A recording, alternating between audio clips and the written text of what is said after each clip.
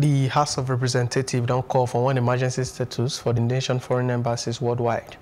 The House said that they throw away hand for one motion say Honorable Sakari Kawai raised say need day to ban all foreign airlines may they not enter the country. Lawmakers say that they call for more waka to stop the spread of the coronavirus. However, it's only better measure on that go stop the threat of widespread infection of millions of Naija people. Resolves to urge the federal government and Foreign Affairs Ministry to immediately apply an emergency status on all Nigerian embassies and consular posts.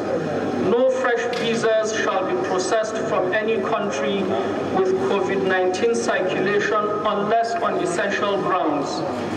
Urge Ministry of Health, Immigration Services, and Nigerian Center for Disease Control to urgently develop COVID-19 emergency regulations at every port of entry and border crossing.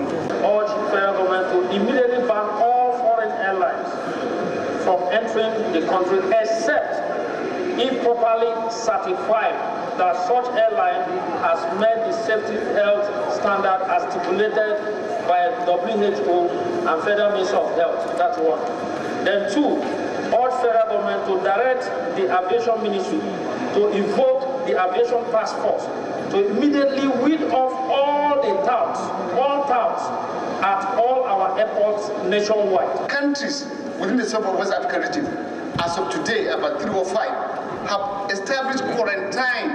As you get into the country, you are not even just allowed to move. They take you to quarantine areas. As of today, Nigeria is being used as a hub. By those areas that are not allowed to travel, they come to Nigeria to fly through Nigeria. It's a very serious matter, and we should not play by it. The social distancing policy has been implemented. The way things and gatherings have been banned over there. They are practically on lockdown, and then they have better medical facilities as well.